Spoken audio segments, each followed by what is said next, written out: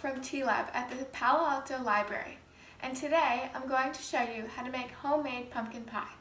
It's great for fall and perfect to share with friends and family. So grab your canned pumpkin and let's get baking. The ingredients you'll need are half a cup of unsalted butter that is cubed and chilled, 1 1/4 cups of all-purpose flour, half a teaspoon of salt, 2 to 3 tablespoons of cold water, 1 15-ounce can of pumpkin puree, 1 14-ounce can of sweetened condensed milk,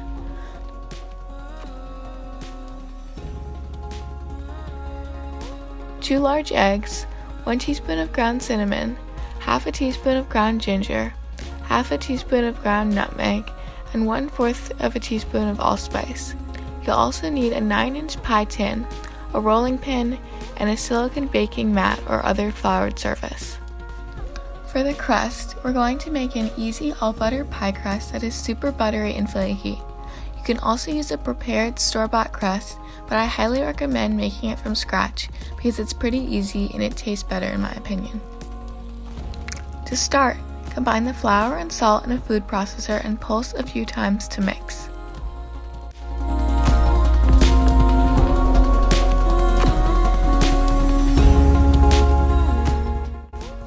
Add the butter and process until it resembles coarse crumbs.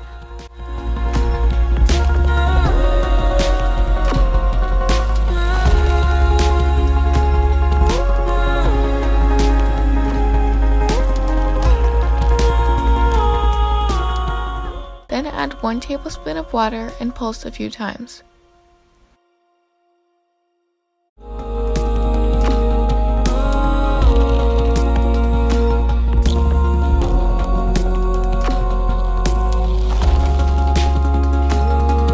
Add another tablespoon of water and pulse until the dough comes together.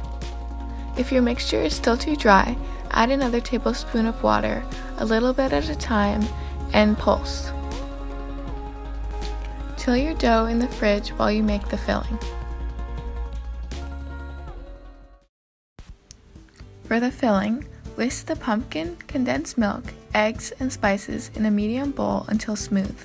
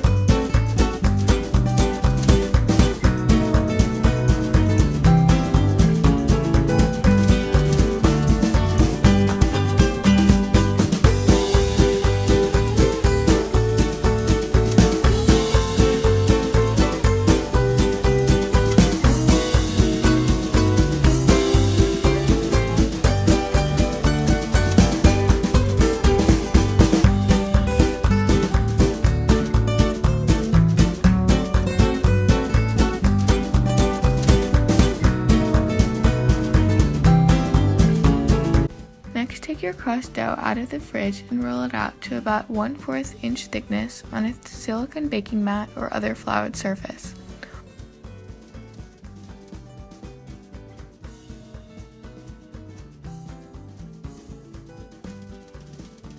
Roll your dough out to about a 12-inch diameter or until it looks like it will fit into your pie tin.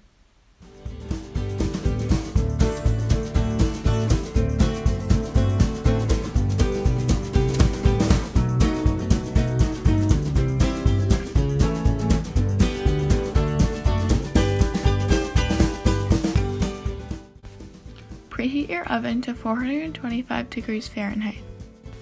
Then transfer your rolled dough into your pie tin.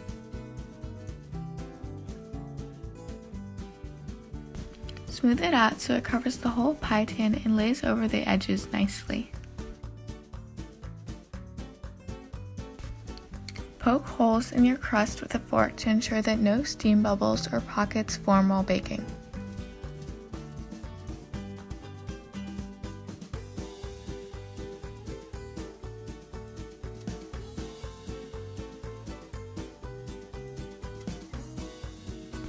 Then pour your filling into your crust.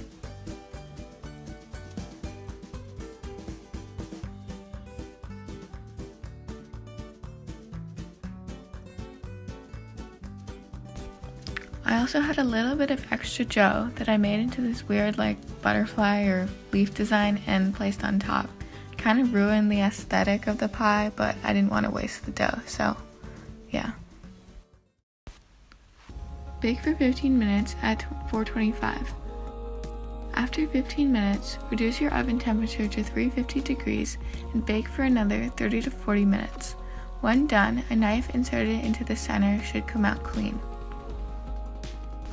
Let the pie cool for at least 30 minutes before serving.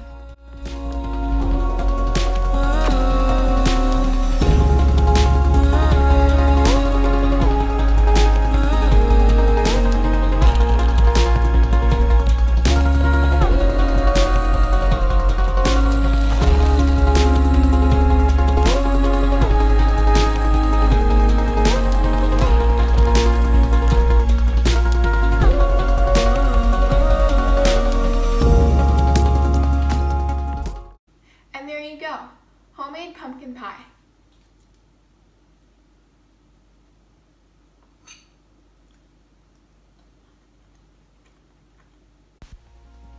To store it, cover it with tin foil and store it in the fridge. Take it out 20 to 30 minutes before eating. In my opinion, pumpkin pie tastes better the second day because, I don't know, something about the fridge, like all the spices get to marinate or something, but I don't know, it always tastes better. I hope you enjoyed this video. If you did, make sure to like and subscribe so you don't miss any upcoming content. And follow us on all the socials at Palo Library. Thanks for watching. Bye!